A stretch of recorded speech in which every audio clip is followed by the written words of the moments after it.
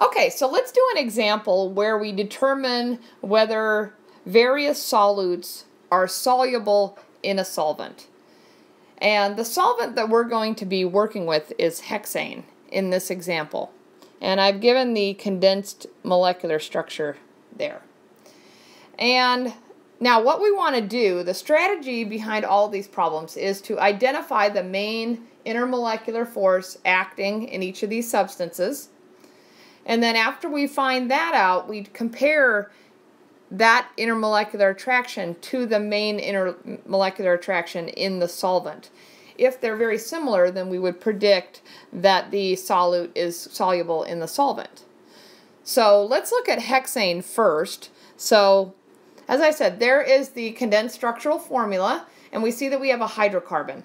There are no electronegative atoms in there. There's nothing to cause a dipole of any kind. And so the main intermolecular force in hexane is dispersion forces.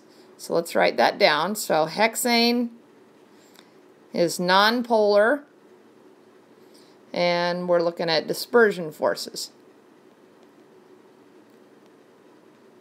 Okay, so now that we know that, now our job is to go through each of these 5 substances and determine whether the intermolecular forces match. If they match, we predict it to be soluble. If they don't, then we predict it to be not soluble or insoluble. So let's look at carbon tetrachloride first. So now you look at carbon tetrachloride and you might be tempted to think that this molecule has a dipole moment and therefore has dipole-dipole interactions.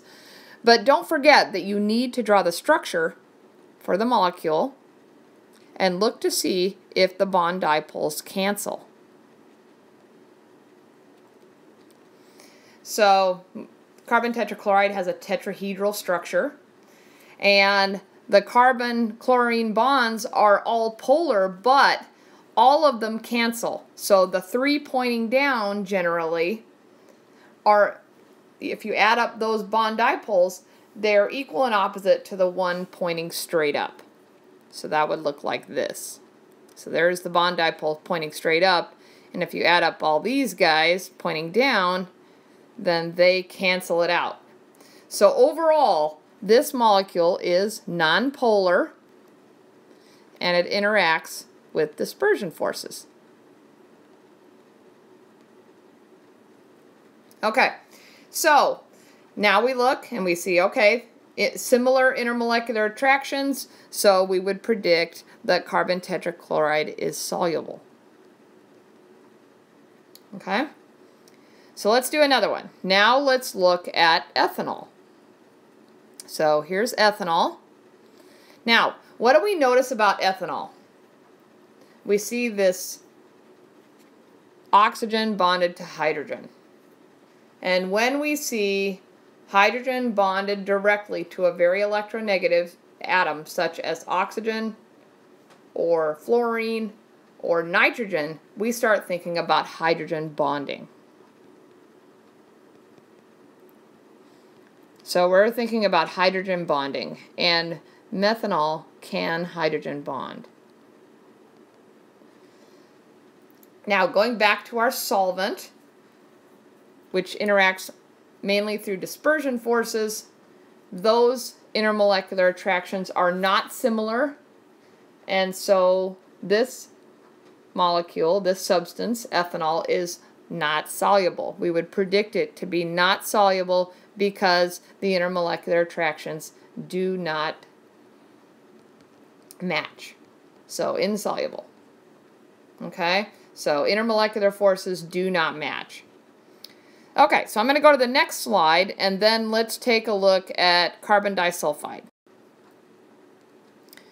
So here's carbon disulfide, and of course we are working in hexane,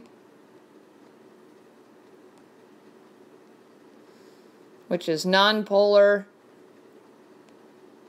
and interacts mainly through dispersion forces.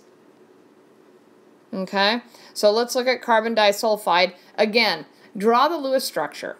So let's go ahead and do that. And when we do that, we're going to get this.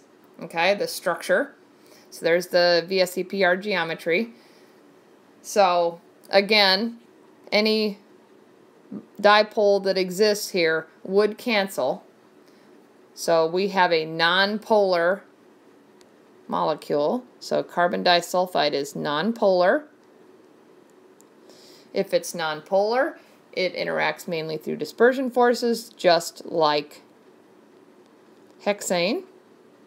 And so we would predict that it is soluble.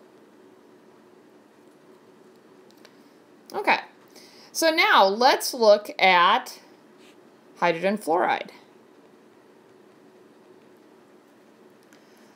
All right, so something should occur to you right away.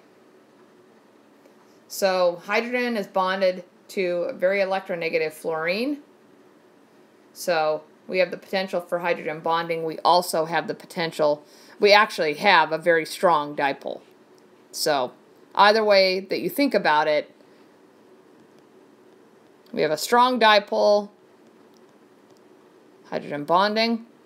So this molecule we would predict is not soluble because the intermolecular attractions are not close to hexane. So hexane is nonpolar, hydrogen fluoride is very polar, non-soluble, insoluble. Okay, and so now let's look at, let's see, make sure. Okay, so benzene, that's our last one. Okay, so look at the structure for benzene as I'm drawing it here. So there's a hydrogen, hydrogen. What do you see?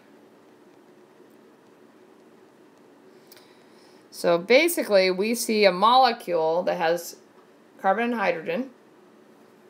It is an aromatic ring, but again, interacts with dispersion forces.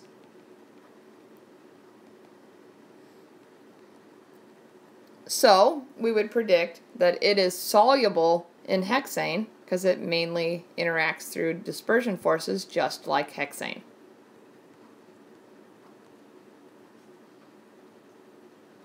So basically keep in mind as you're thinking about these problems the saying like dissolves like. So if the intermolecular forces are similar in the solvent and the solute, we would expect it to be soluble. If they are not similar, we would expect it to be insoluble.